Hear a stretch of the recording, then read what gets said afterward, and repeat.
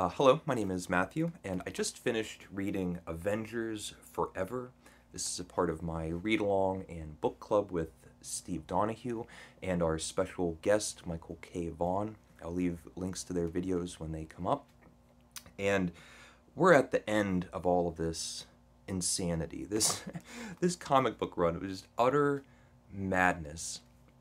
After finishing it, though, I absolutely don't regret demanding and insisting that we read this. Steve was vocal that we need to pick a different book. He said it's going to be completely incomprehensible. You're not going to understand this thing. And I just stomped my foot and said, no one's going to tell me what I can read, what I can't understand. And said, we're reading it. I bought this copy. Now, my overall thoughts of the whole thing, I can't get away from the magnificent artwork on every page. It's dynamic and exciting, just so masterful, just top level, best of the best, exactly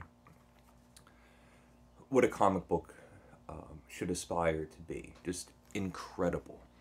The story is this time-traveling story. It involves multiple times and places. We're all over the universe. We're in the time stream. We're out of the time stream. There's different dimensions, different iterations of characters from the multiverse, and it circles back. It's this circular story. Many of these characters are the same figure, the same character from different points in time, and they run into themselves in the same timeline and have interactions where their different life experiences, the amount of time that has passed, has created these different personalities. So you have the same person with completely different worldviews, butting heads with each other.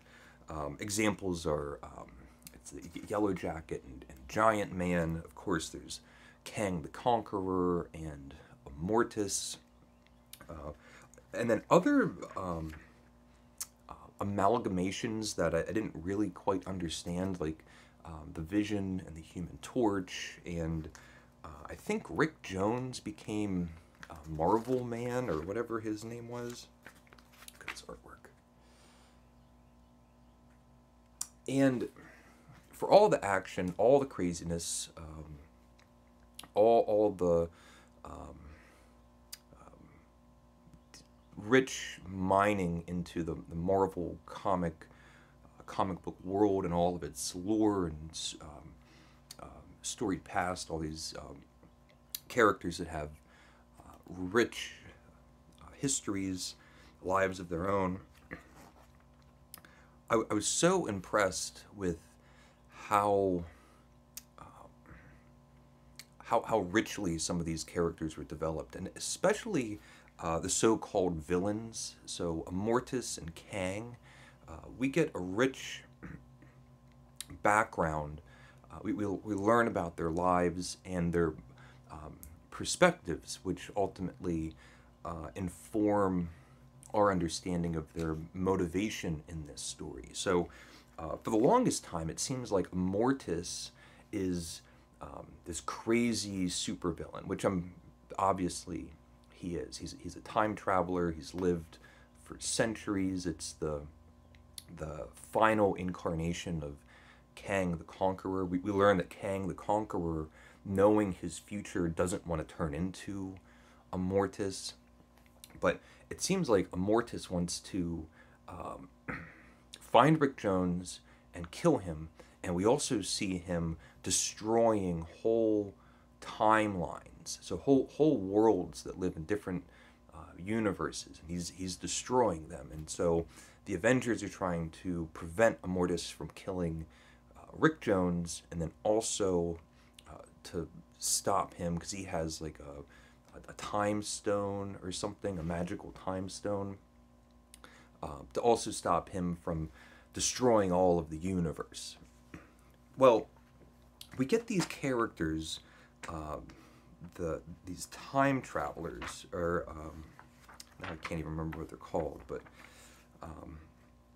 they're like Time Lords, and they look like aliens. Sometimes they have tentacles for arms, other times they have hands, and I thought they were really interesting characters, the Timekeepers. So this is the Timekeepers, and they're in this grand, opulent, galactic office space. And the Timekeepers have given a certain amount of power to Immortus. And what we learn is Immortus is actually trying to save the human race. The Timekeepers believe that if humanity becomes a galactic civilization, if they don't stay earthbound, they will be the cause of the destruction of the universe. They'll just kill everything in their paths. We get this great example of all of these larger-than-life, huge, godlike characters that humanity has defeated. There's Galactus, a Celestial, and then something called the Infinities. And so the Timekeepers are showing, just look at how amazing that is. The Timekeepers are showing all these examples of humanity's determination, and how even though they seem, human beings seem small and frail and weak, when they put their mind to things, they can topple down even the greatest gods. And so as a result, Kang, who should just be a simple villain, Immortus, who's a simple villain, it all gets tangled up, and you're left with incredibly dynamic characterizations. I love these Timekeepers who are kind of posing themselves as like godlike entities. The curtain gets revealed, and they're just other creatures, and they have technology that allows themselves to massively influence or impact time itself. And there's a hilarious moment, because it seems like it's like magic. These Timekeepers can just change the ebb and flow of time. And when they decide that they need to destroy a whole section of timelines, it's like 42% of all the timelines that have ever existed, they're going to wipe them out of existence. And so it feels like that Old Testament God that can just crash reality with a single wave of the hand.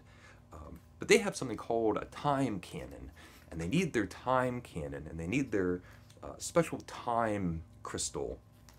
And so it's kind of hilarious.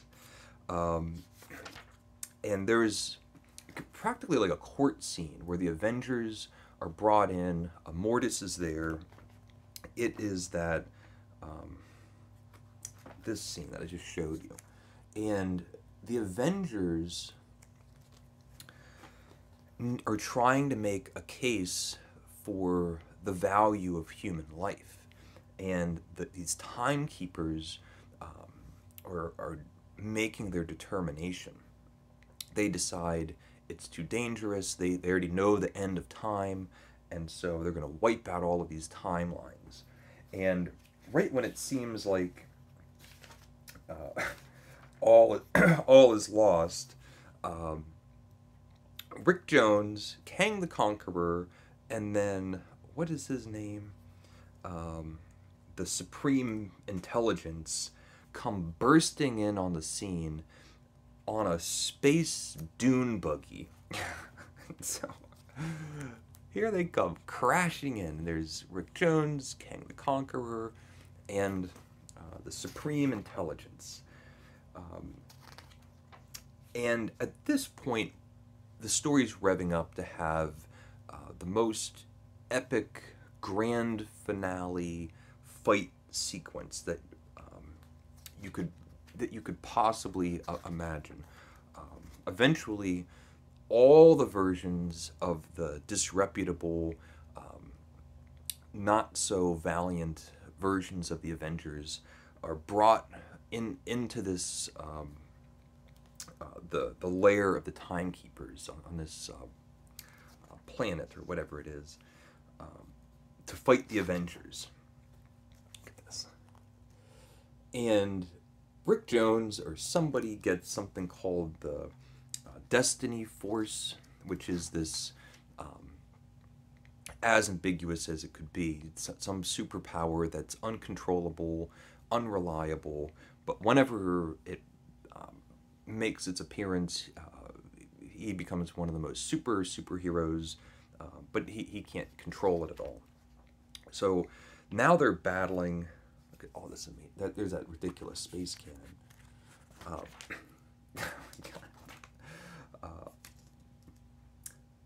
Our little group, our ragtag team of Avengers that have been plucked out of all these timelines, they're the characters we've been following along this whole time. The core group of Avengers are now in a situation where they have to battle against a whole multiverse of other Avengers. And then Rick Jones gets the Destiny Force, and he's able to summon all of the other versions of the virtuous, the just Avengers. While all this is going on, the Timekeepers get into an argument with Immortus. He won't give him the special time stone, and so they kill him. You get Immortus. And here's Kang. This is Kang in the future. And Kang says, "They killed him. Was that my death then? Did he just watch himself die? Is this the moment where he dies?" Look at this. So here's all these Avengers. And it gets bigger and bigger and grander, crazier, just a whole whirlwind of action and spectacular visual treatments, trying to show all this amazing action. And so now the Avengers are trying to stop these timekeepers. Look at that. From setting off this time cannon. All the while, there's little mini adventures going on. Look how amazing that is. So it's just the biggest brawl of the century. The Timekeepers are going to transform Kang the Conqueror back into Immortus. And there's some of the most incredible visualizations of a transformation, this metamorphosis. So there's Kang being transformed. Look at how crazy this is. Oh my god. And I want to show, if I can find it. Maybe I already passed it. Oh yeah, I already passed it. But Kang the Conqueror, through his own determination, look at that. So in the middle of the transformation, he's able to ward it off and rips the transformation out of him, and he pops back up as Kang the Conqueror, not Immortus. The Avengers save the day. Look how crazy that is. And amazing. Captain America crushes the time crystal, which is really important. And then there was like this flesh growing growing around Kang the Conqueror. And when he bursts out, there's like a puddle of goo, which quickly comes back to life and is Immortus again, but now a reborn Immortus. And so the timeline between the connection between Kang the Conqueror and Immortus have been severed, and so Kang can now go about and live his own future without the risk of becoming Immortus eventually. There's also the character Libra, who's another time-traveling character who is trying to find balance in the universe. That's his role. Look at that. So they save the day. Immortus vanishes. Kang the Conqueror vanishes. And then we start getting a series of... it's an epilogue where all the characters are transported back to where they were before this whole crazy mess got started. And we see them being introduced back into their lives. It's almost like a dream. They vaguely remember what had happened to them.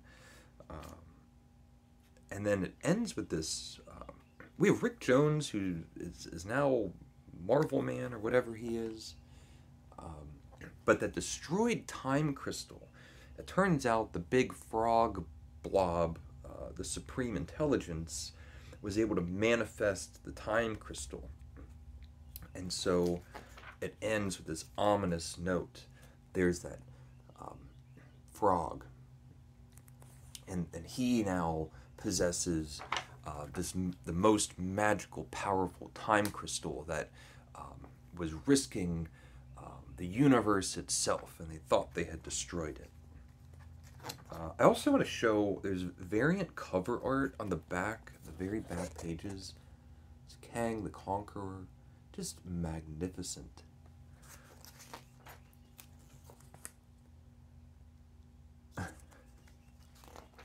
As far as kind of suspension of disbelief, we're told that it was incredibly important. It was vital to the story that this select group of Avengers, which are all damaged in their own way, that morose, sad sack Captain America, Yellow Jacket, who is out of his mind, and characters that don't really know how to use their powers. They don't know each other. It's all kind of disbanded. And we're told that it had to be them. And I don't really understand why that would be true, but you kind of have to go along with that. Also, so much of the action in this whole run is hinged on the principal characters, the Avengers that we're following along, and Rick Jones, not knowing what's going on, being as bewildered as the reader, or at least an inexperienced reader like me when it comes to comics. And towards the end, when they finally kind of sit down, Immortus gives his perspective, Kang gives his bit, the Timekeepers talk for a while, and I think it could have saved a lot of people a lot of trouble if they just started. Look at that's when those cowboys were there, the cowboy version of the Avengers with a dinosaur. That happened in this issue. That's by far one of the least absurd, crazy parts of the story. So, the Avengers save the day.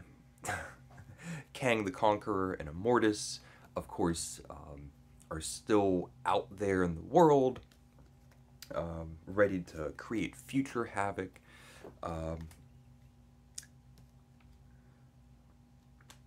It was great. I had a great time reading this. Really as inventive of a story as you could get, paired with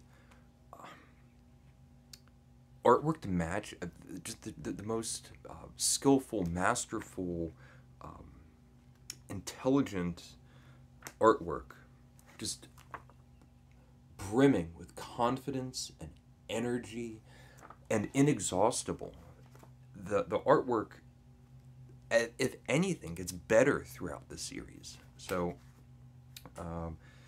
that's it for Avengers Forever. We're finally done with this insanity. If you've been following along and reading, Thank you for your patience. It's been great fun. Thank you, Steve. A big thank you to Michael K. Vaughn as well. And we'll move on from here. So, thank you for watching. Please leave a comment if you would like, and take care.